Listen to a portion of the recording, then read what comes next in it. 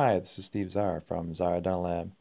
This video is going to be a series of more than one video regarding customizing molar bands.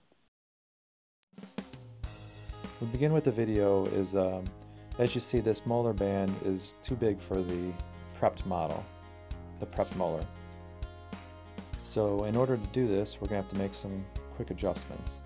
The first thing I'm going to do is I'm going to cut the band on the lingual side. In this instance, I'm going to actually shrink the band. So I'll go to my handy dandy spot welder, put it on low power, and I will meld the seam together.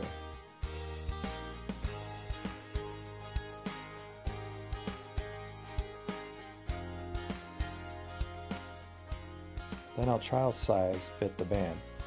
The correct pressure that you want to put is just fingertip pressure. When you go to seat a band, if you can't get it on, it's too tight. It will never fit in the child's mouth. And if it's obviously too loose, you won't be able to push it down, it'll just fall in the model. So a nice snug fit, that's probably the right word you want is snug.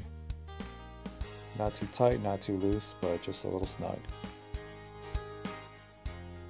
On this particular case, I'm going to weld a lingual bar for a Hyrax.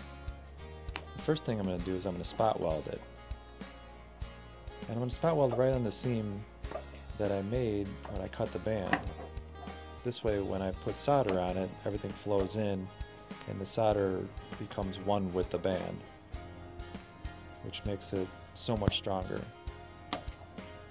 And here I'm just taking the steps. I'm just spot welding my Hyrax to the molar band in my lingual bars. Now here I'm just preparing for soldering using my heat shield and flux. And the next step is obviously I soldered the band.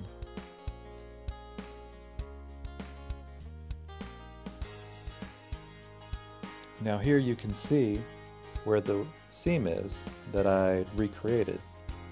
By shrinking the band, I created a seam. And I'll point it out to you right about here, so you can actually see the seam.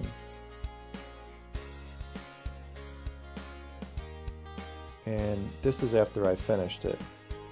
So right there, the seam is now finished with a burr, so everything blends in.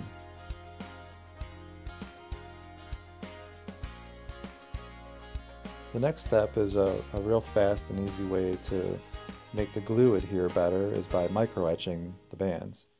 So I micro-etch the band and you can actually see that the seam is pretty much seamless. And that's exactly what you want. It's real strong right there because you can see on the other side of the solder joint is where the solder is. When placing my Hyrax onto the model, I like to get a little snap fit. And there I know that the bands will fit really nice in the patient's mouth. I hope this video helps you, and in the next video of this series I'm going to show you how to enlarge a band that doesn't fit properly. Hi, this is Szara from Szara Dental Lab. Thanks for watching this video, and if you want to see some other orthodontic videos, leave a comment and let me know. And remember to subscribe to the channel, like and share.